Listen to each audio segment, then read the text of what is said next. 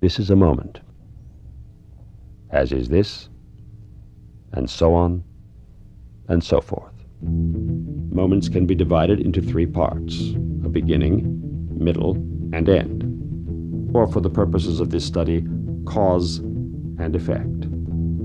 Three specific entities interacting with each other, cause being the first, and effect being the third. What I am concerned with for the time being is what lies between.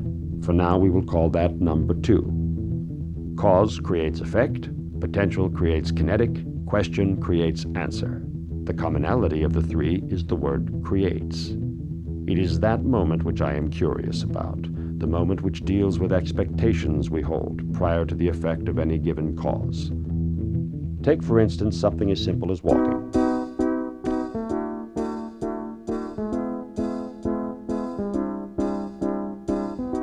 Every day we walk to get from here to there. We do this.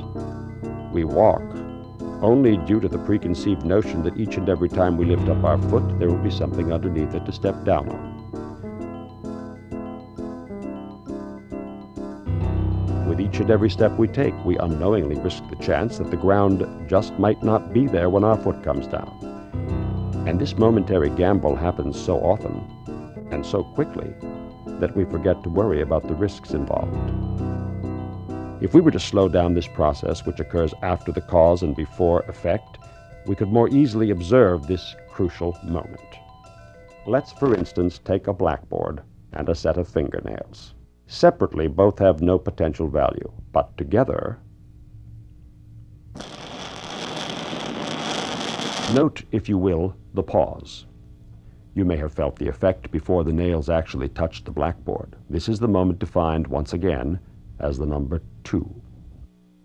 The cause was the placement of the blackboard and the fingernails, and the effect was the sound due to the scratching of the board. In between was the neurological state conjured by preempting a physical feeling. This occurred primarily due to our own perception of what happens when a blackboard is scratched. We knowingly anticipated our future before it happened. Now, in the case of walking, the future as we know it is quite clear. The ground will be there when our foot comes down. But what if we didn't know this for sure? Would we walk slower and more cautiously? And more importantly, what if the ground wasn't there?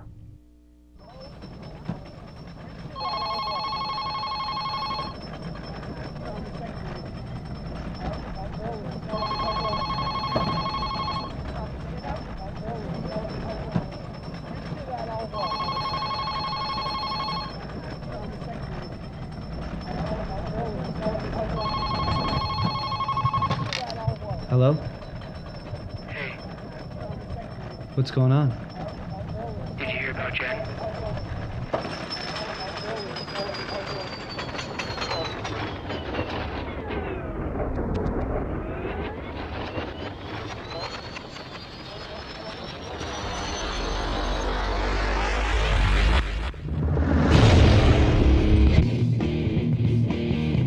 Hey, give me that! What's the magic word? No.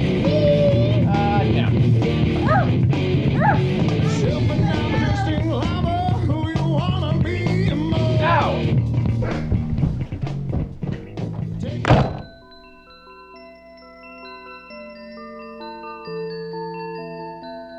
This is Jen, age 13, my first girlfriend. There's so much to tell. So where do I begin? I met her that year in 7th grade.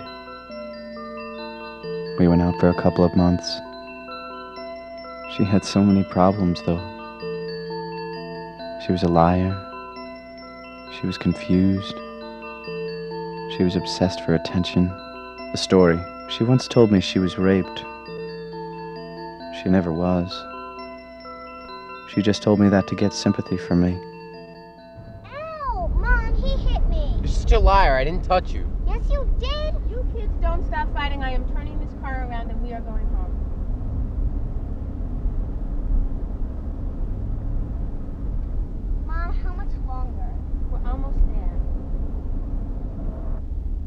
There was this one big fight, though, and that was what changed everything. We became really close friends after we broke up. She ended up leaving my high school to go to another because she was hated by virtually everyone. You remember the girl back in high school that everyone used to refer to as a slut or a bitch or a whore? Well, that about covers her reputation. I never understood why she would act the way she did, but everyone hated her for it. So she left. There were even times where I'd be embarrassed to say that I was still friends with her. After the big fight, though, I wasn't embarrassed anymore, even after she apologized. I didn't care. It was too late. She got worse, too. She left her second school for some hospital for depressed teens.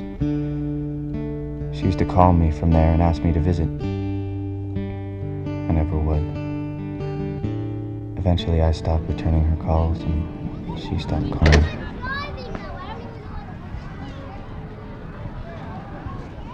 Okay, let's go.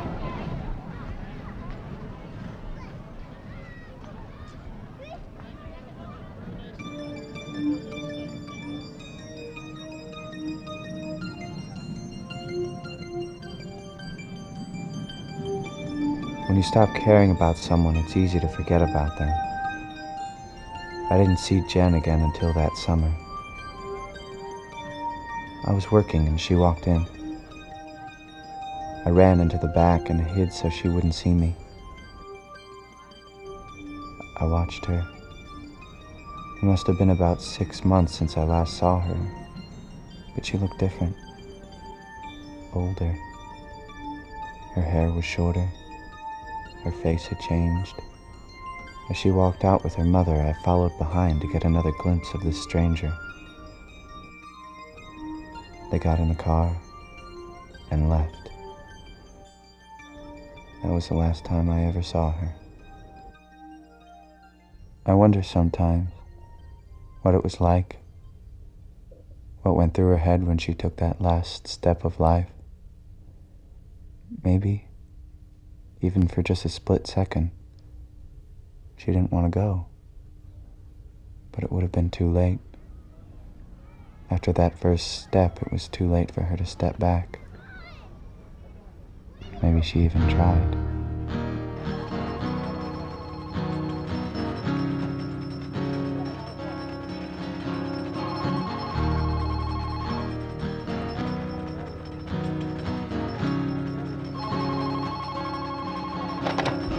Hello? Hey, What's going on? did you hear about Jen? Great. I don't want to go. Take me back. Please, take me back. We can't go back now. But I'm scared. Don't worry about it. You'll be fine. No, I won't. Take me on. I want to get off. Here we go.